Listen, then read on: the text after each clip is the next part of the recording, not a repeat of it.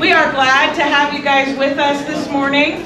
Hopefully, as you have been sitting around the table, you've gotten to meet some new friends that are in the similar situation as you, or maybe a different life situation, but you all have talked about the commonalities of having a student coming to Baylor here this fall. My name is Megan Becker. I'm the Director of Care Team Services, and I'm glad to be with you this morning, and I'm here with my colleague, Dr. Jim Marsh. Well, good morning. It is good to be with you. My name is Jim Marsh, and I'm the Dean for Student Health and Wellness, and I'm also the Executive Director of the Counseling Center. And so as we get started, we always like to get a sense of who is here in the audience with us. So, if this is your first time sending a student to college, raise your hand. Our rookies. All right, strong showing this morning of the rookie class, okay. Now, if you've done this before, you have you've sent a student off to college before, let's raise your hand, our veterans. All right, it's pretty good even split. Rookies, all right, find a veteran, right, exchange phone number, form your own little support group, whatever you need to do. Now for this third group, really important group, one that I became a member of last year, where are my empty nesters, right? Where are you? I need to see two hands, right? All right. Now, I've got to be honest about this group. Right? Here's what I found is that, you know, for some of the empty nesters, you know, I mean 10 minutes after you drop your kids off, you barely remember you had children, right? And then for others, that's kind of it's a hard adjustment. I mean, I'll be honest, we had a little harder adjustment than I thought we would. I remember our son, after he'd been gone about 3 days, you know, he called us and he said he had forgotten something really important. And my wife and I, you know, we were never happier, right? Because we now had a reason, an excuse to go see him that Saturday. So maybe there's a strategy there. Maybe you can slip something out of the packing list and hide it, give you a reason to go see him pretty quick. But really, you know, your students, what a great time, what a great transition. You know, your students are going to be growing in so many ways. Right? They're going to be managing time at a whole new level, making new friends, relationships, you know, managing finances at a new level, clarifying values.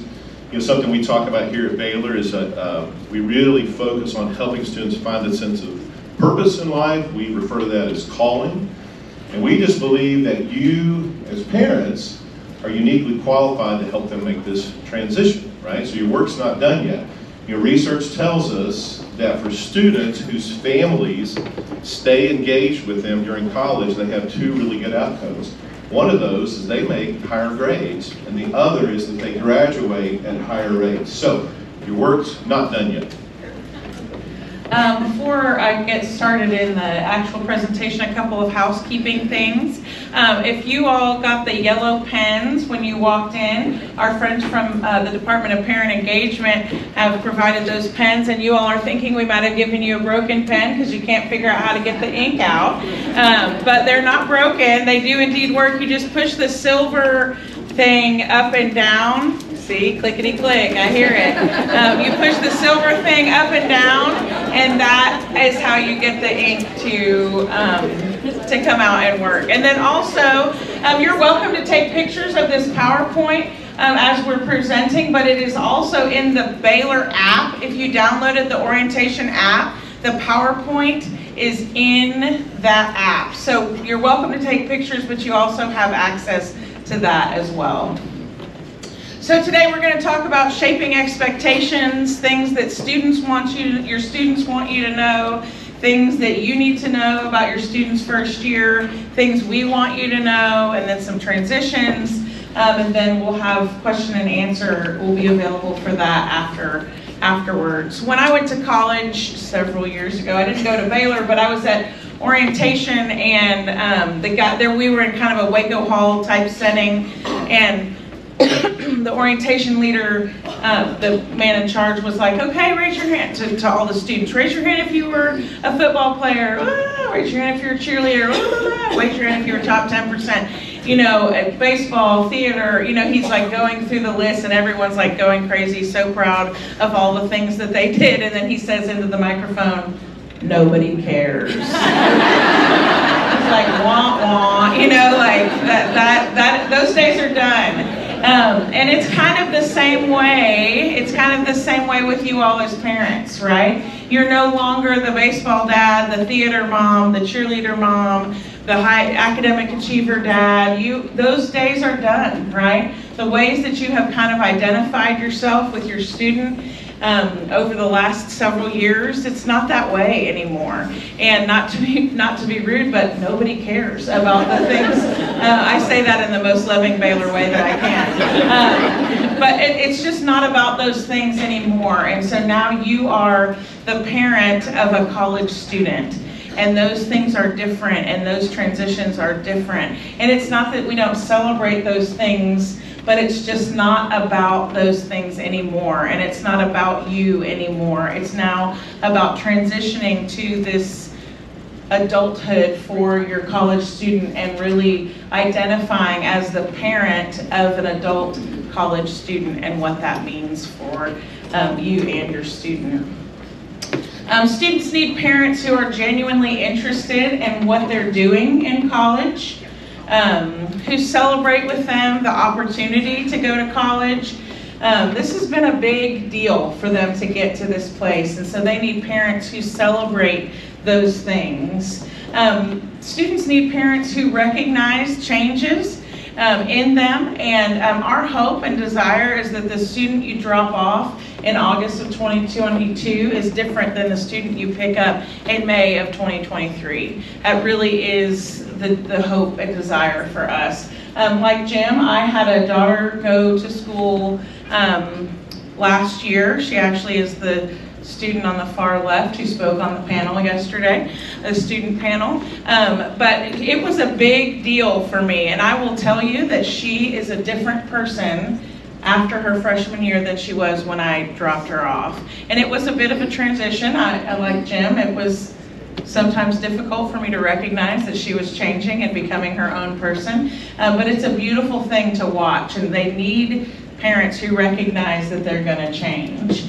And they need parents who are going to stay in touch and show interest in their lives. Jim's going to talk a little bit about that and the expectation about staying in touch. Students don't need parents who act as though they're losing something when they go to college. We know you all are losing something, but they don't need you to remind them of that. You can talk to your husband or your wife or your best friend or your parents about that, but they don't need that constant reminder. And they need parents who are going to, they don't appreciate parents who don't listen and talk at them. We'll talk a little bit about that. Students don't need parents who don't let them make their own decisions. This is a big time of decision making and what that means, and so we'll talk a little bit about that too. They certainly don't need parents who continuously remind them how much this is costing you. We are all aware of how much Baylor costs. And so your student doesn't need that constant reminder. Again, you can talk to your husband or your wife or your best friend or your parents about those things, but they don't need that constant reminder. And they also don't need parents who visit too often or visit without calling. So if you plan on showing up in their residence hall lobby every Saturday morning at 9 o'clock, you might want to scrap that plan and come up with something different. So here you are, August of 2022 on I-35 with 812 of your closest friends and a little bit of construction. And you've had a cool front the past 2 days. You're welcome. It'll be a little bit warmer when you come in August. And sadly, the construction will still be here.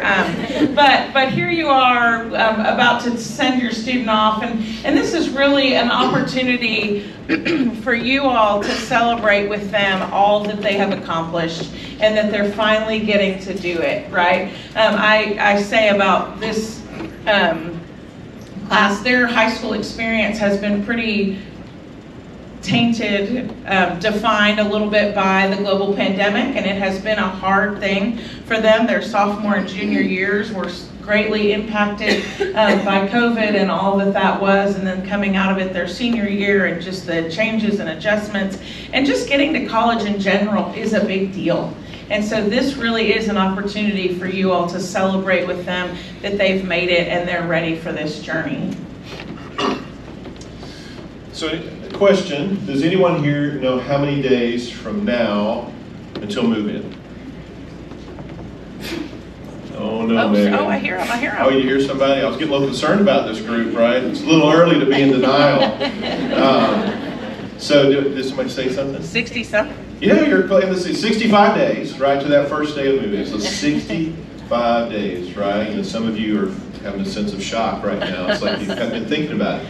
65 days. Now, typically the way this goes, early on in orientation, everyone seems to know, but it's so interesting. The closer we get through the summer to actual move-in, no one seems to know how many days until move-in, right? Well, it's coming up, and it's a great, awesome time. Just a lot of energy, a lot of enthusiasm, a lot of excitement. Don't be misled. There's a little layer of anxiety underneath for the students, certainly for the parents, and it's there as well.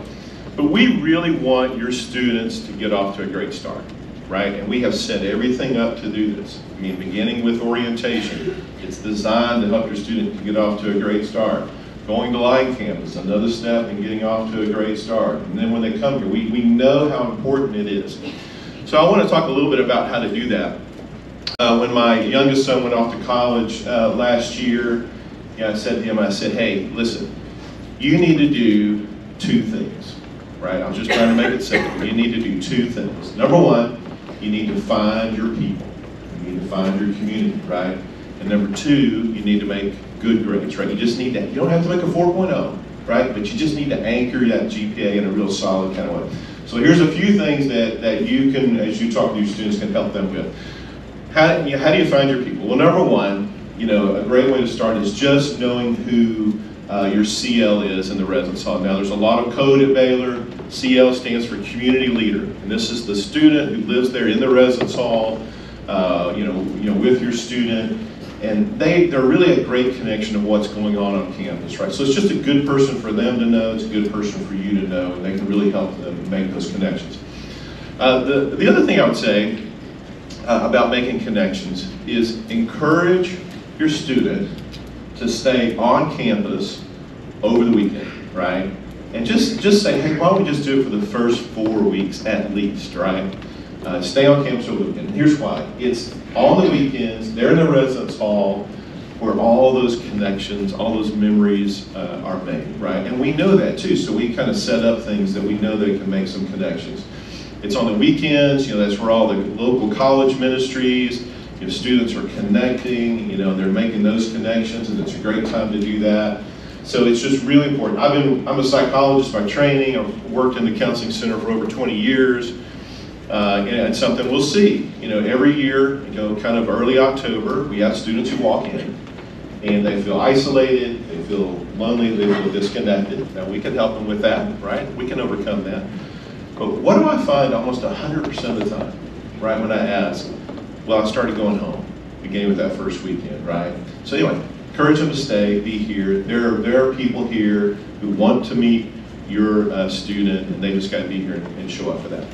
The other thing I would say is there's a million ways to get involved, right? There's 300-something student organizations.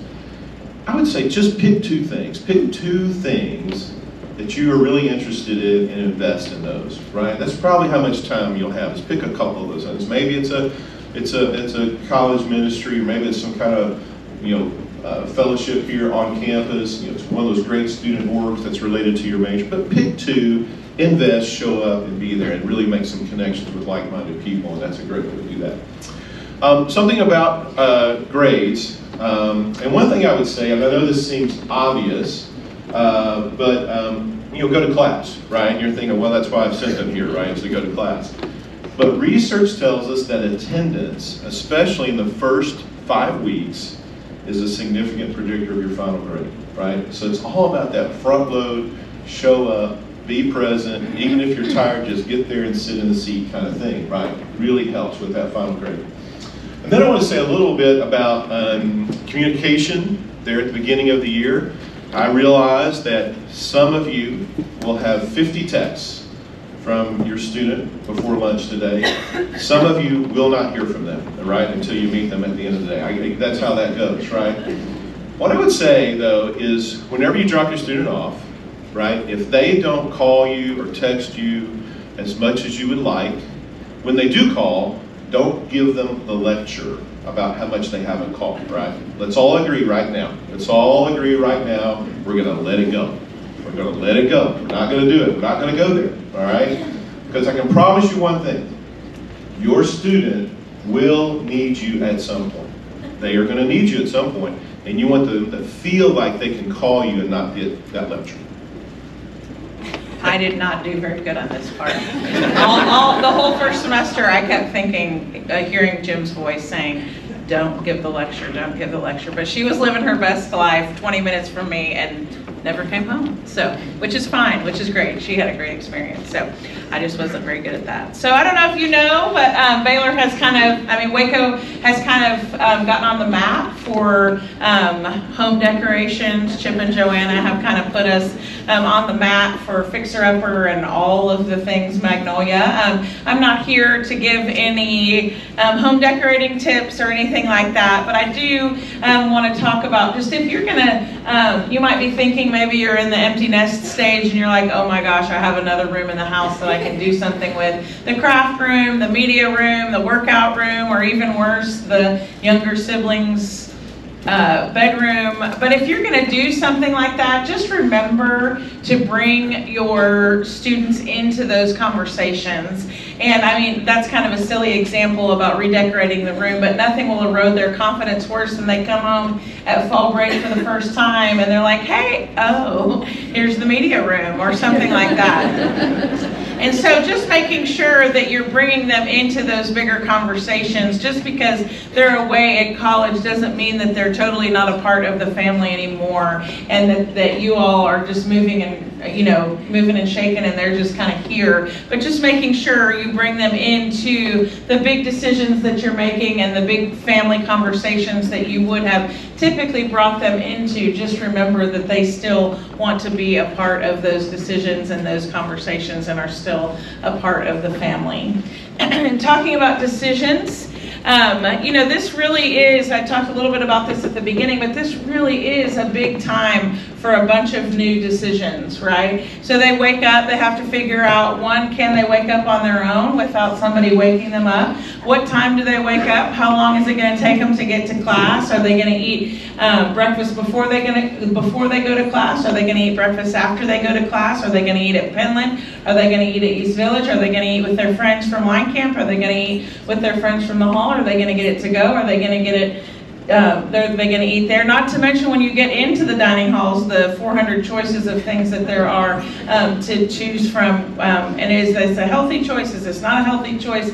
And then it's lunchtime. And then am I going to go to lunch at Penland? Am I going to go to Brooks College? Am I going to eat with my friends from Line Camp? Just all of these things. And then how am I going to get to class? I have to make the decision. Am I going to go this way? Am I going to meet a friend? What am I going to do all day long? They're making these new decisions. And then you have the afternoon. Am I going to take a nap? Am I going to do laundry? Am I going to study? We don't want them to take a nap, but what all of these big decisions that they're starting to make, and those the ones I just mentioned are the easy decisions, right? Those are the ones that are kind of like, for us, we're like, yeah, duh, you have to eat, but it's still a thing. But they're also starting to make decisions about friends that they're hanging out with, big decisions about ways that they're spending their time.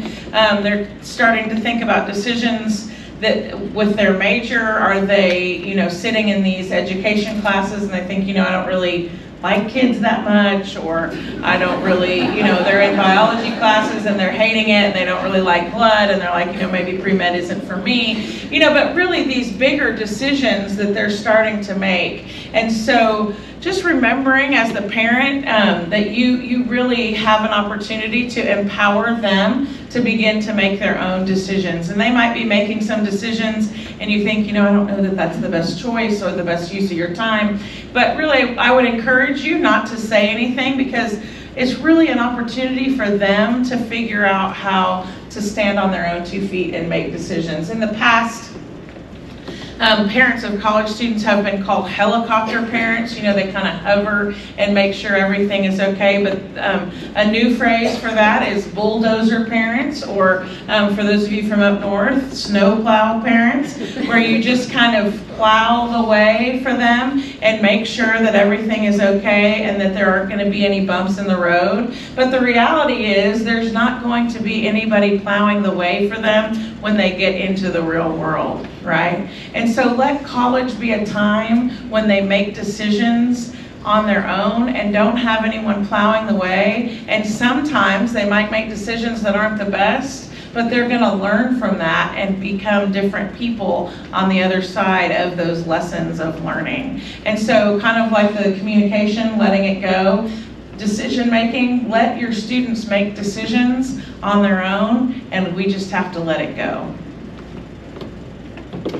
All right, I want to talk a little bit about the fall semester. And you just need to know that the fall semester, it just feels long. It eventually feels long for students, it feels long for those of us who work here. The main reason is we really don't have any breaks in the fall semester until we get later on. Spring semester, very different, lots of breaks. I'll talk about that in a little bit. Probably somewhere there, early September, your student might have a first quiz or something like that. September 16th and 17th is family weekend. You might want to write that down and say, hey, that's going to be the first time we're going to come back to campus if you haven't been back. But somewhere there, maybe late September, certainly by the beginning of October, at that point, your student is going to have their first major grade, their first major exam. Now, my first grade in college was a 41. I made a 41 on a political science exam. And I can tell you, I had never made anything close to a 41 in my life. I remember I had to make a 98 and a 96 on the last two exams to have a C in that class. Now, that is a lot of work, for a C. Now, my parents, when I made that 41, right, my parents had this conversation with me, and they said, hey, look, you wouldn't be there unless you could do the work, right? And that goes the same for every student here. Hopefully none of your students make a 41 or anywhere close to that. But if they do, you may have to have that same conversation, which is, hey, you wouldn't be at Baylor unless you could do it. And that's a true statement, right? I just think that the fall semester it's a period of adjustment. It's a big transition. It's really different from high school. And that that fall semester, students are really trying to figure out, so how do I kind of pace everything, right? And how do I do this? I really feel like November is probably the hardest month of the whole year, right? It's that point in the semester, in the fall, where everything comes due, papers, projects, assignments, and they kind of really feel that. If they've stayed on top of it, it's a little better.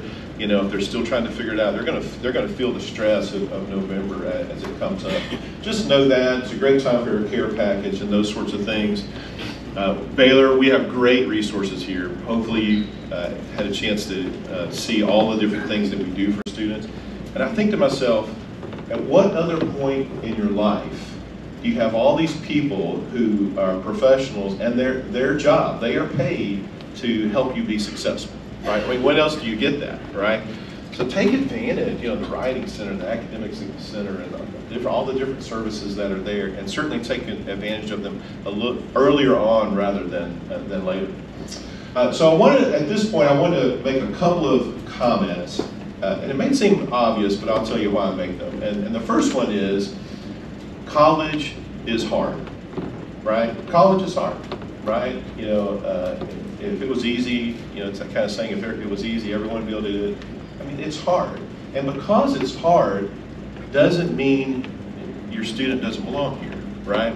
I've been in this work for 20-something years now, and I've seen this shift, right? This sort of thinking that, well, because it's hard, I don't belong there. And I'm thinking, where did you pick that up? Who told you that, right? Yeah, it's going to be hard. It's going to be challenging, but it's a good thing, right? Right? That's a sign that this is something worth doing, right? It's a noble thing, and it should be this way. And it shouldn't be, just easy all the time, right? The other thing is, your students are going to be stressed at times. Right? They're just going to be stressed at times. And that doesn't mean that something's wrong with them, right? Again, I've kind of seen this shift to where, oh, I'm stressed, therefore something's wrong with me. And it's like, no, there's not anything wrong. It's kind of part of it. You're learning, growing, you're making some adjustments. There was an article came up very recently that said 1/3 of today's college students consider withdrawing from the university. 1/3 consider leaving the university. And what do you think the reason is? I'm stressed, right? So we need to try to flip the script and change the narrative around that. So some of you might get a text or an email like this asking for a little bit of extra funding for the 900 t-shirts that they will have when they come home, or going out. And so your student really might communicate with you in some subliminal ways, and then you'll call your student and you'll say, hey, how's it going? And they'll be like, this is the worst decision I ever made. The food in the dining halls is disgusting. I can't stand the lasagna. My roommate fights, we fight all the time. She snores, she uses my clothes. This is terrible. I haven't made any friends. I can't figure out where to study. My professors aren't nice. This is the worst decision I ever made. And you're like, oh, okay. So you listen like you have done for all of these years, and then you call them back in 20 minutes and like, hey, how are you doing now? Oh my gosh, this is the best decision I ever made. My roommate and I get along great. The food in the dining halls is awesome. My professors are great. My roommate and I share everything. It's going great. I love studying in the library. This is the best decision I've ever made. And it's like, you know, kind of this emotional whiplash roller coaster, like, oh, for those of you who have students who have already gone to college, you know that is kind of the case. It's like, wow, okay. But really, what we encourage you to do is to listen to the conversations about lasagna, because your students might also call you and talk to you about things a little bit more significant than the food in the dining halls. And they might not come out and say that they're struggling, but you as a parent know that they are struggling and that they have things that are going on with them. In this generation, we know from research and statistics and things that we have read and heard that mental health issues are becoming more prevalent in this generation. And so your student might really have some struggles that they're experiencing and some things that are going on for them that are difficult for the first time. And so we encourage you to listen, but don't feel like you have to hop in the car from San Antonio and come straight to Waco, or get on the plane from Massachusetts and head straight here. There are people here at Baylor who care deeply about your students when they are struggling with things a little bit more significant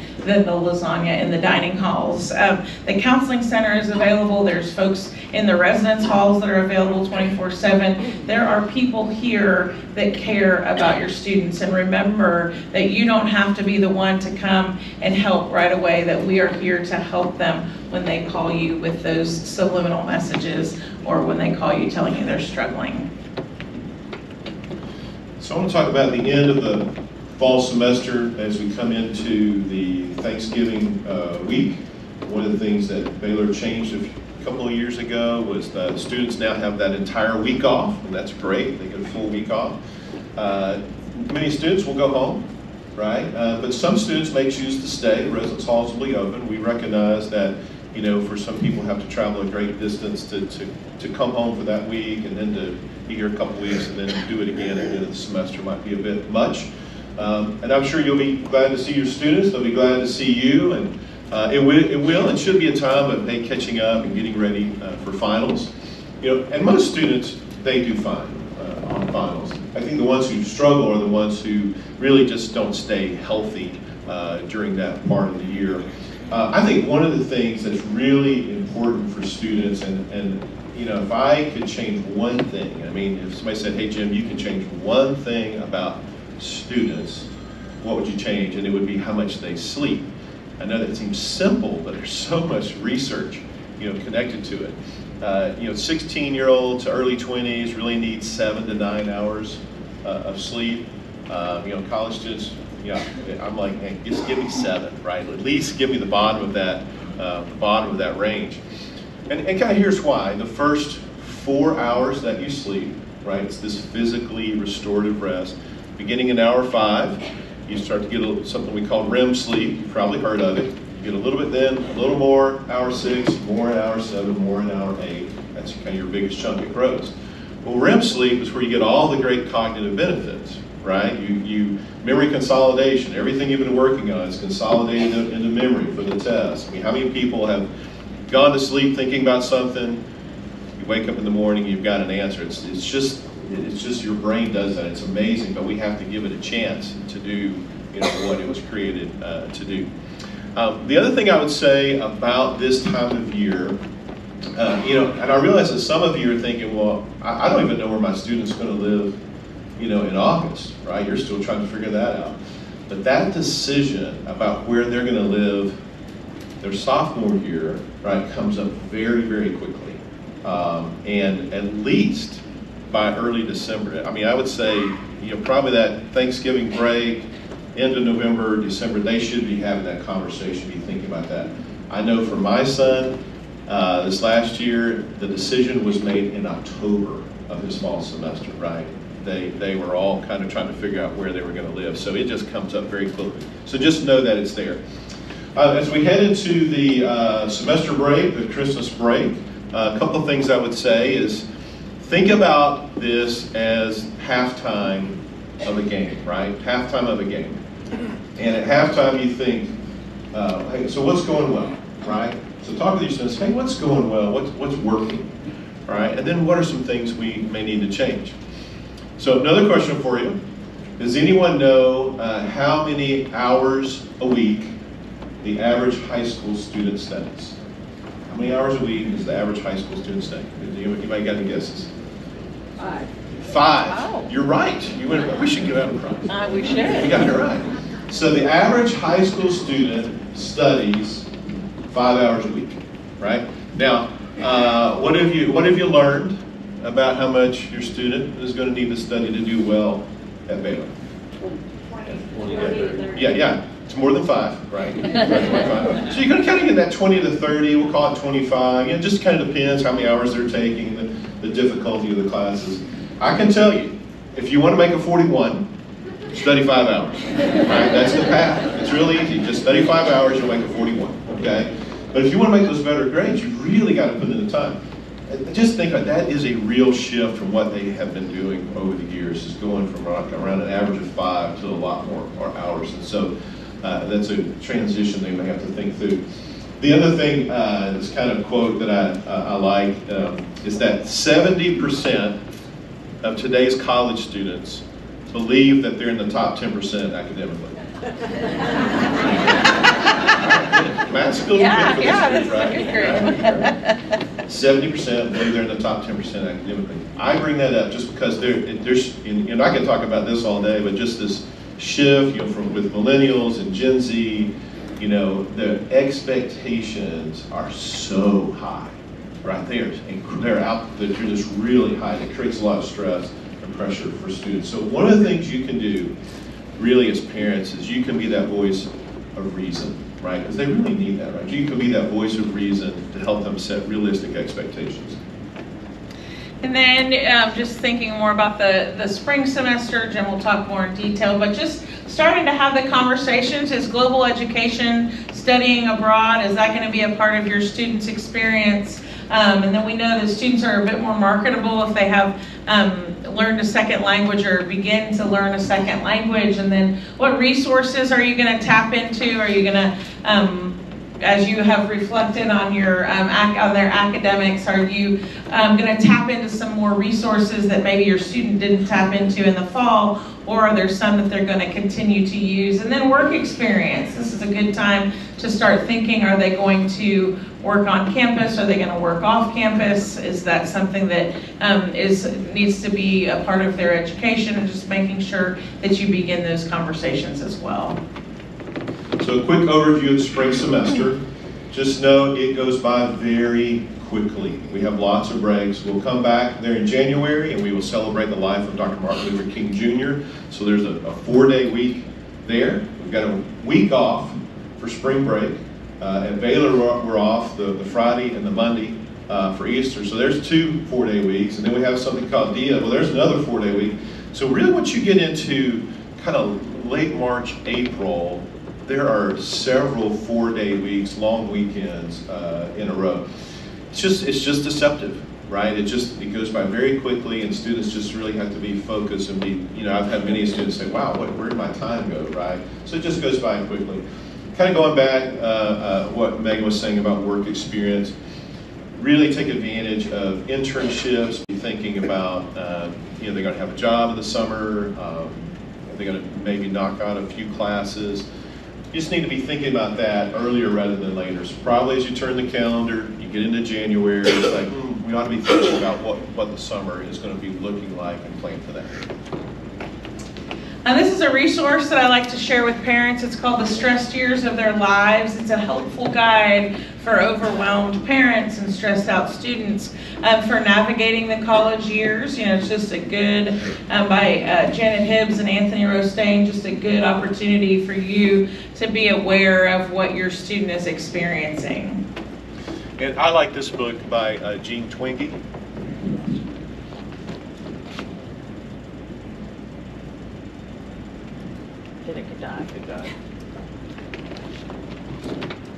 I like this book by Jean Twenge, iGen, and it just got a kind of a great snapshot of this generation. If you have younger kids at home too, it might be really helpful to thinking about them.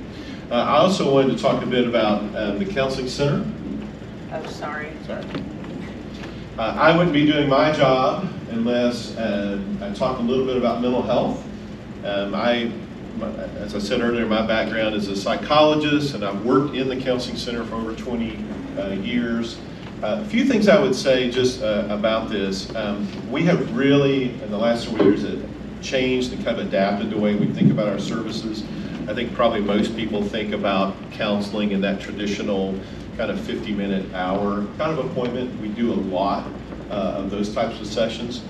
But a lot of students are like, yeah, I don't want or need to meet at that level, right? They want something else. So we do a lot of one-time consultations. We have a lot of groups that are very specific to the things that college students are dealing with. For example, social anxiety, or we might call it social confidence, right? It's just kind of how do you engage in just the social environment that's here, right? If it makes you anxious, we have some things around that. So we do some of those things. We are also available 24/7 to students. Something that we have added, we added it last October that we're pretty excited about. As we were looking at the data on college students coming out of COVID, we realized that we needed to make services even more accessible. So we have a partnership with a third party where we provide telehealth services to our students. And this is not just the brick and mortar here, this is really all of our students. We have students Baylor in DC, Washington, EMBA programs. We have a lot of online graduate students. So what we have that's available, and will be available to your student for free, and these sessions, these things are unlimited, right, is virtual urgent care.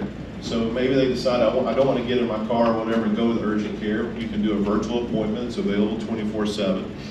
We also have psychiatry and access to dietitian services as well through this. Also, counseling is also available in addition to what we offer.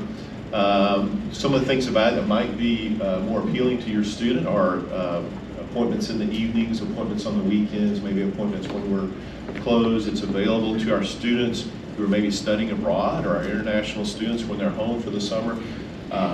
There's a lot of specificity, and students can request a therapist or counselor based on race, gender, language spoken, just all those sorts of things. So it's kind of really opened up some opportunities for us as we work with students.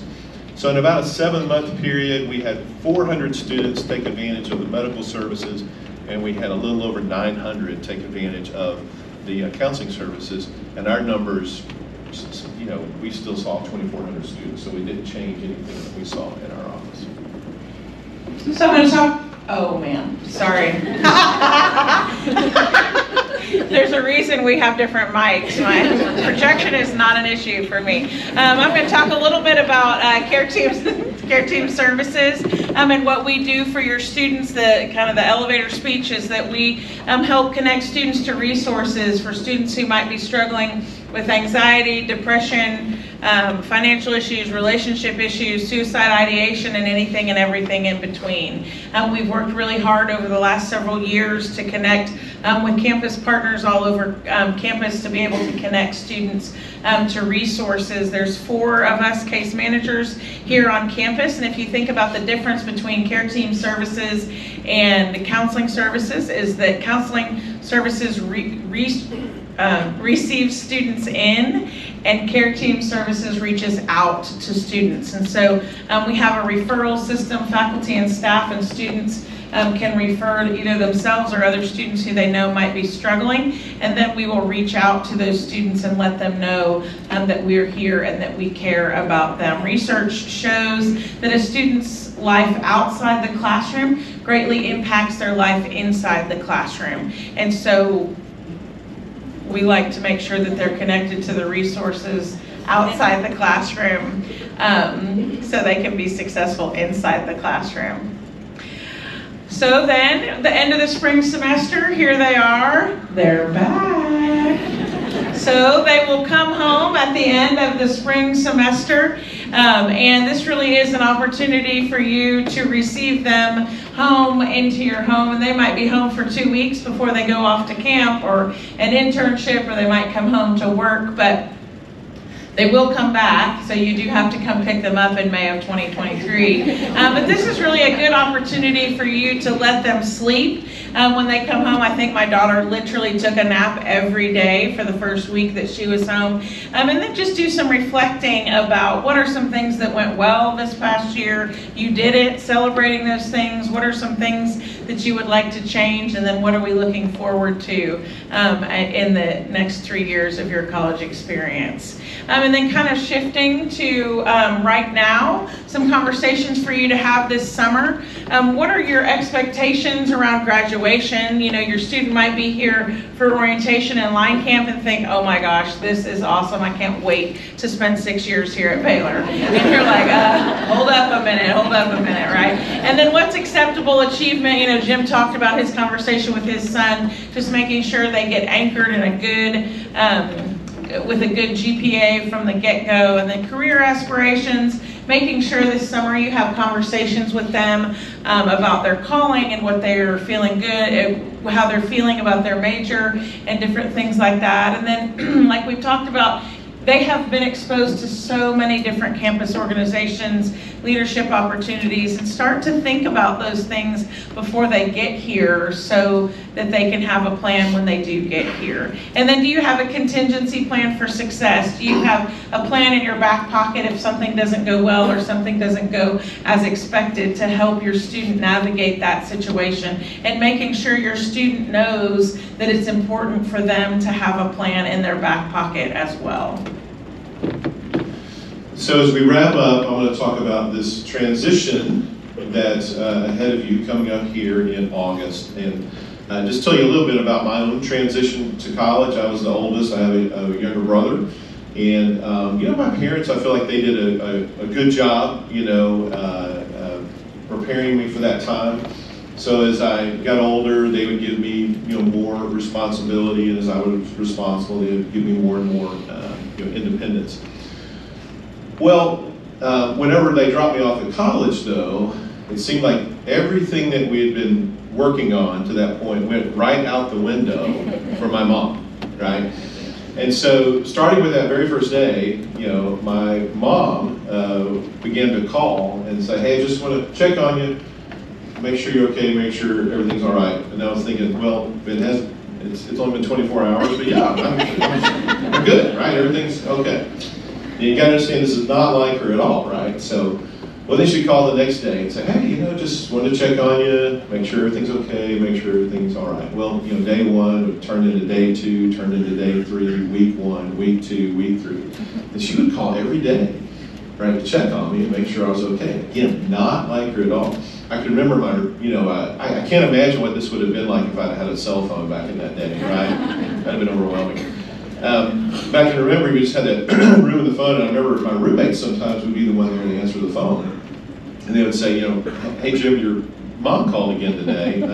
Is everything okay at home, right? She does call every day. Well, after about 3 weeks of doing this, I lived in North Carolina. I made some friends from another part of the state.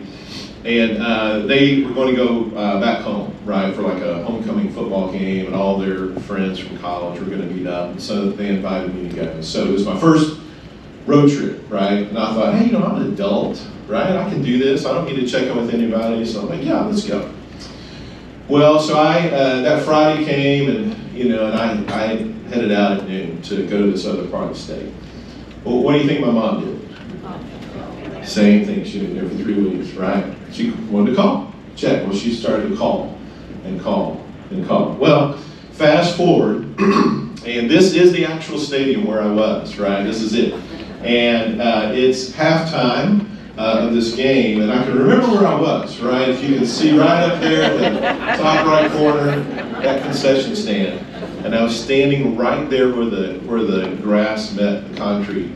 And I was with all of my new friends from college and all of their friends who had come back from college.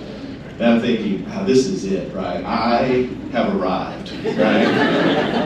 Well, about that time, right, you could hear there was this guy, and he's coming through the crowd there at the concession stand, and he's yelling something. And as he gets closer, you can hear him say, Jim Marsh. Is there a Jim Marsh here? Your mother is on the phone.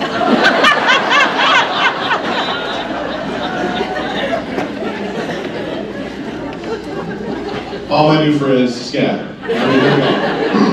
And I, as quickly as I can, without drawing any more attention to myself, try to get over this guy. And I said, hey, I'm here. You don't need to yell my name in public anymore. And he said, well, your mom. And so what had happened is, down here at the bottom left, if you can see that little tiny building, well, that was a bathroom, right? And, there on the outside of that little cinder block restroom was a payphone. Right? And here's this guy, he's just minding his own business. At this point, he's really wishing he'd kept it this way, right? But the phone was ringing. The phone was ringing, and he answered it, right? So that was the longest walk of my life, right? Walking down that hill, thinking, what in the world am I going to say to my mom, right? Kind of doing that. We had a great conversation. We probably should have had it 3 weeks ago, right? She was, and again, I emphasize, not like her. Right, but she said, hey, I was just kind of caught by surprise. She was able to talk about it was harder than she had anticipated with me being the first one to go to college, right? I was able to talk about what it was like for me, right? For her to call every day and check on me and track me down out here at this stadium, right? Had a really good conversation, settled into a really nice rhythm. We would talk every weekend. And you know what? This is a picture of me and my mom. We talk every day. Now, right? We talk every day. But this is what we all want, right? We all want this lifelong relationship with our students, right? But a change, this transition is coming, right? Just kind of be mindful of it. Be aware of it as you head into it. So then we're going to talk a little bit about the actual saying goodbye and the actual transition of what that will look like when you say goodbye after move-in happens. So have you pictured that in your mind? Have you pictured what it's going to be like? Are you going to be the family who moves your student in and they have the new bedding that matches and the trash can and the desk supplies and all of the things?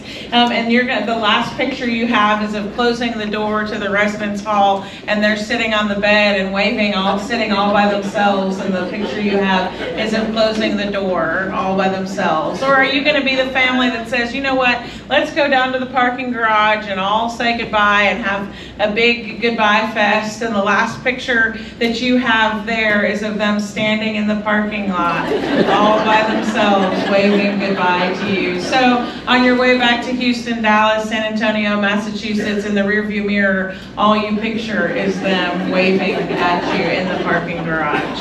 Or are you going to be the family that says, you know what, this is your time, go and shine and join Welcome Week activities and do all the things, find your people and spread your wings. We have given you the roots that you've needed, and now is your time to go and be the person that God has created you to be.